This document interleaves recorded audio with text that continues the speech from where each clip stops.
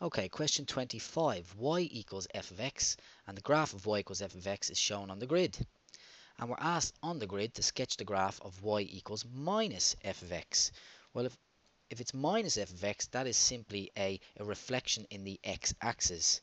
Um, so we'll still have the same point here. This point here will be reflected through here and end up here.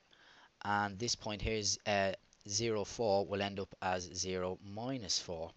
So the graph doesn't get any wider at all, but it does reflect in the x-axis. So it's a reflection. Now, if you had something say y equals minus uh, minus 2 f of x, the graph will actually get bigger in a vertical direction, but uh, it won't change in the horizontal direction.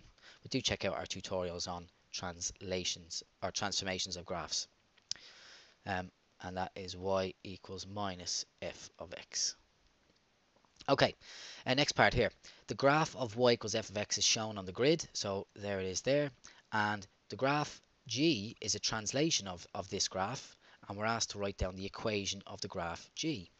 Well, the graph we can see has shifted 1, 2, 3, 4, 5, 6 places to the right, which means that g is equal to y, beg your pardon, g is equal to f of x minus 6. It's shifted 6 places to the right, so it would be f of x minus 6. If we wanted the graph to go to the left, it would be f of x plus 6, so that would make it go to the left.